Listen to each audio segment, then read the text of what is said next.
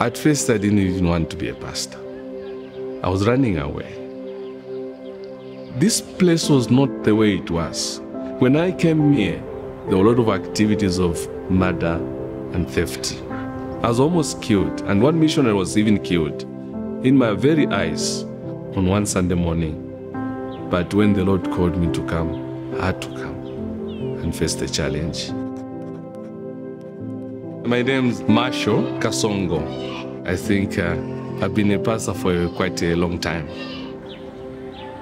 When I came here to do ministry, people began to come, and I was doing the preaching. People were flowing in, coming from other churches. It grew, the interdenominational fellowship. That's how I started. These are people who believe in God, but they don't trust Him. What do I mean by that? I mean, they always believe God is their help, but when they need something, they will not kneel down and ask God for something.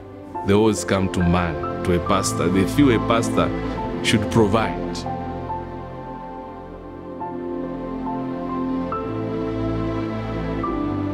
When I went to Copper Ministerial College, I think it's way back in 2007, my background was Pentecostal. So we misunderstood, and the first course actually was so influential for me, the doctrine of God. Really understanding who God is, because in Pentecostal, you feel like there's something that you need to do for God to be saved. You have to sacrifice a lot of things. At that time, it's like God was a boss.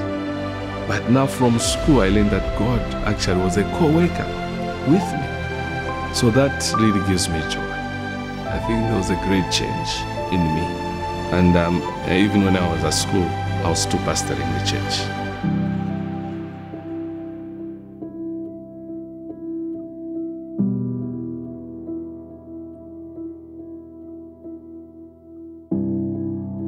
The truth always is not put into people's life easily. Yeah, it was so tough. But when I looked at the ministry of Christ also, it was also my strength.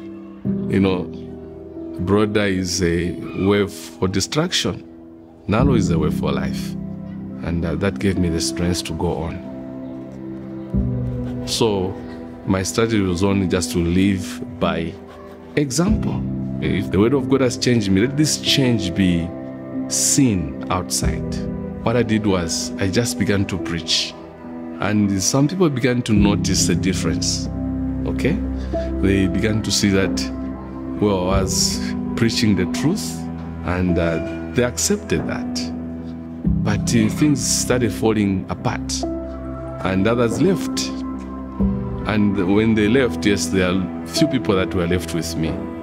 Just as it is today, people don't want the truth. They just want people who are doing some kind of false prophecy, giving them false hopes.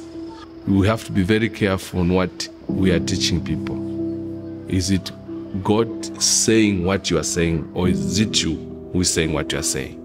So, if I was saying what God was saying, and people are leaving, then I have no one to be judged of.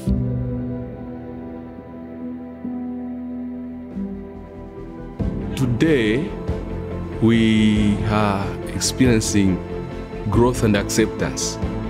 People are seeing that we are living by the scripture. And also other people that are left are thinking of coming back. Yeah, and others have come back. I love them so much. I feel excited because it's more like I'm reconciling myself to them. I'm also asking for forgiveness to them, because what I used to preach and what I'm preaching now, there's a difference.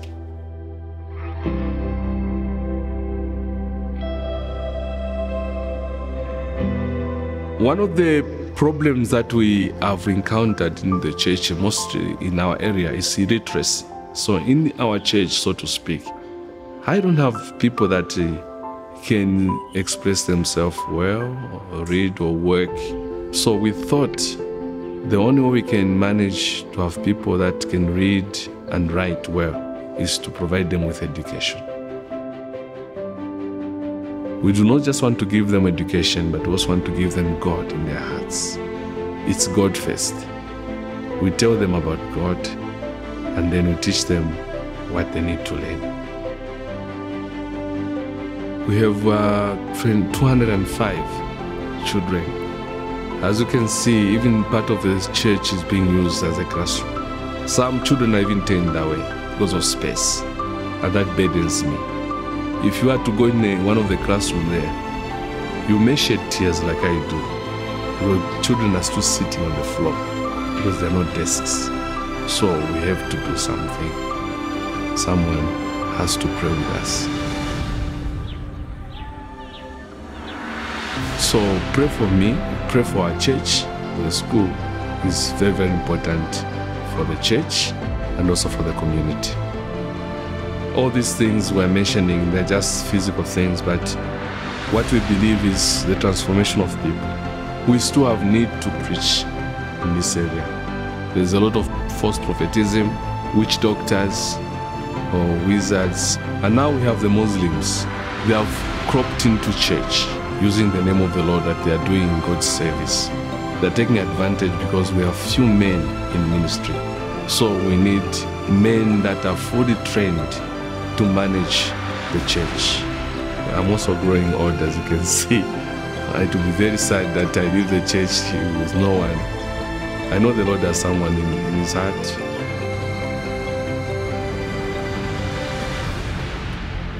Pray for us.